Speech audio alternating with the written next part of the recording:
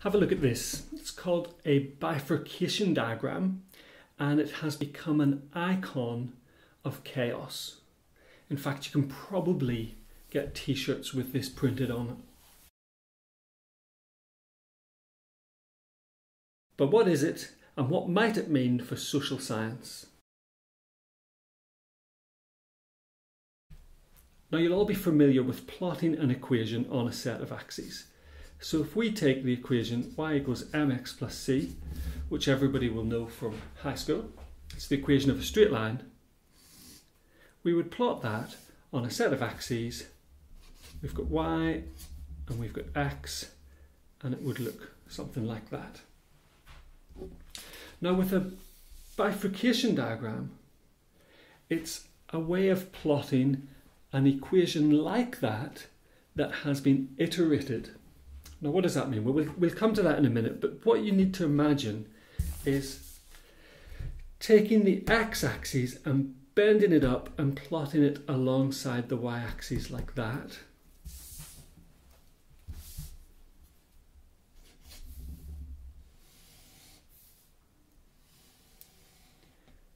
And it becomes something like that. Now, how can we do that? Well, the reason we can do that is because of this concept of an iterated equation. So if we take this example, to iterate the equation y equals mx plus c, what we would do is we would, instead of having x there, we would have an alternative version of y. And what this means is the next value of y is calculated using the current value of y. So to start this off, we think up a value for y, maybe it's just 1, and then we calculate the next value of y equals m times 1 plus c, and that gives us our first result.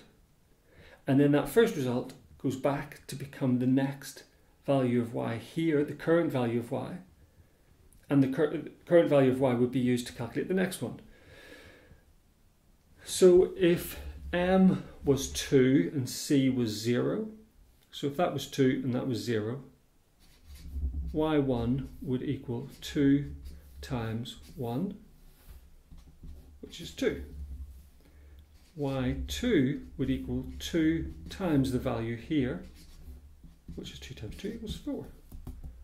y3 equals 2 times this one, which is 8, and so on.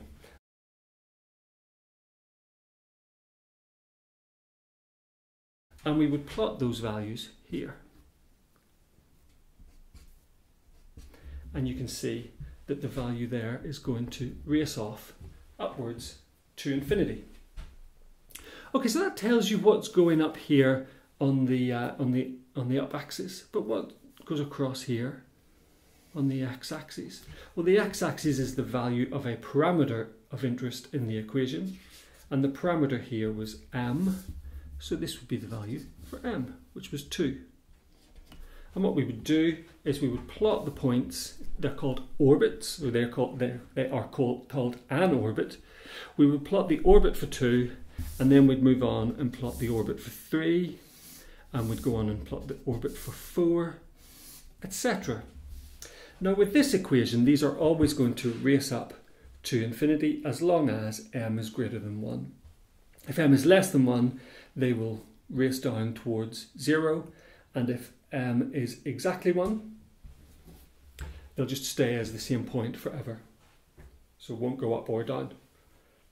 So the bifurcation diagram that was shown at the start, a lot of equations generate a diagram that looks very similar to that.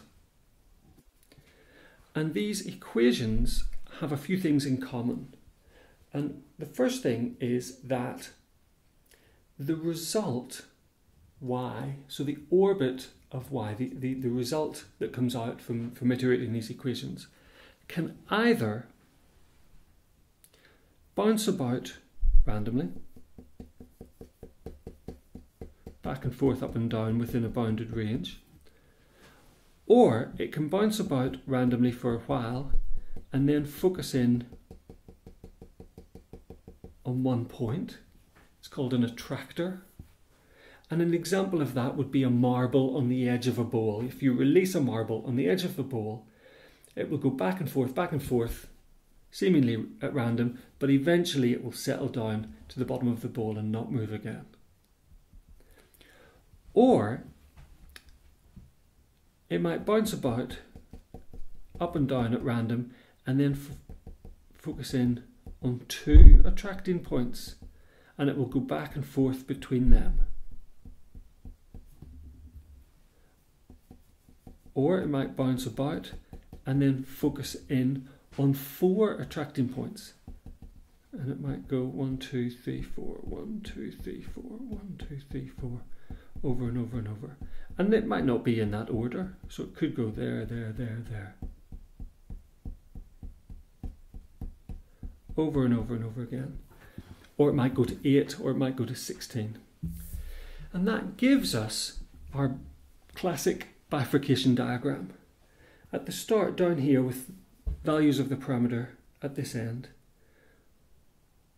we land on one attractor. So there, it might be there. Now it might bounce up and down first, but it lands there. And it does that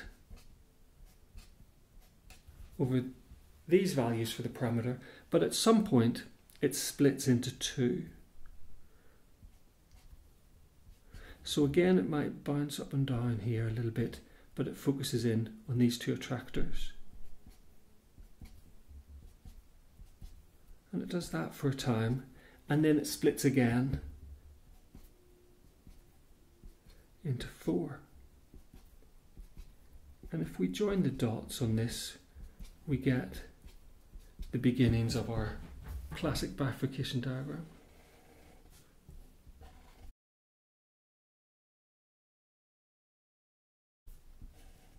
That's called a pitchfork, and we get another pitchfork there.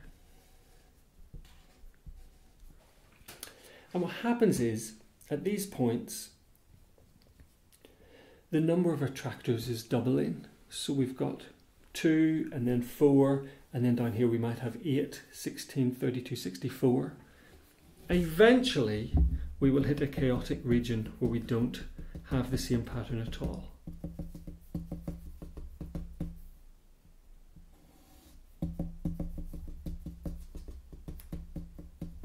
Where we don't have an attractor.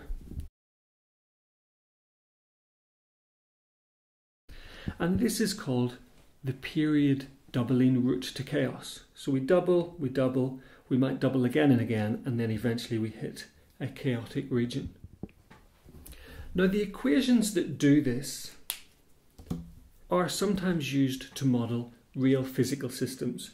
So we've seen one of these before. It was called the logistic equation, or the logistic map, and it has been used to model population growth.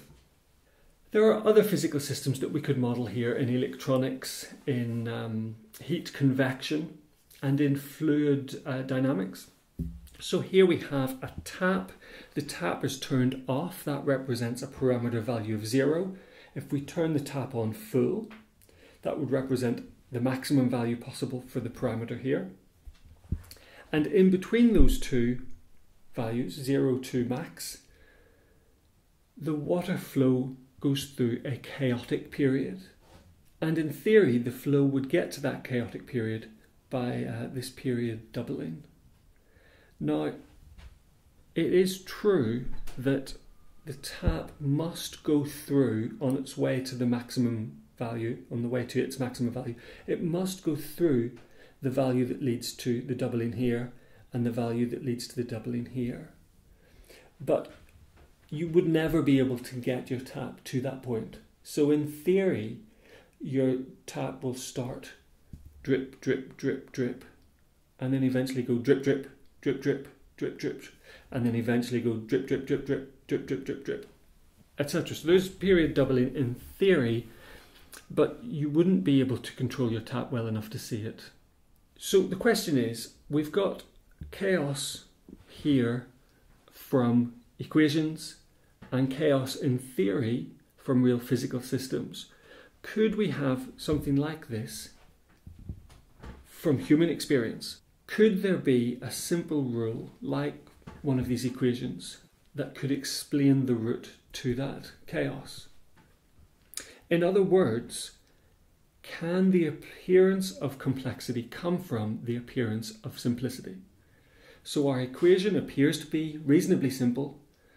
Our behaviour that results from it appears to be reasonably complex. Could it also be that there is a simple explanation for complicated human behaviour?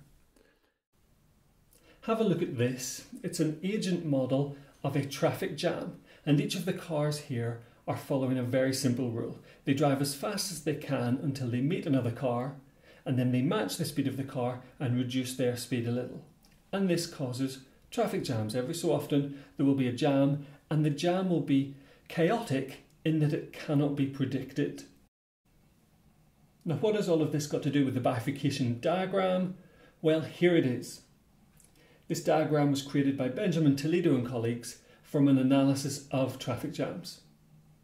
And if you like these videos, subscribe down at the bottom somewhere.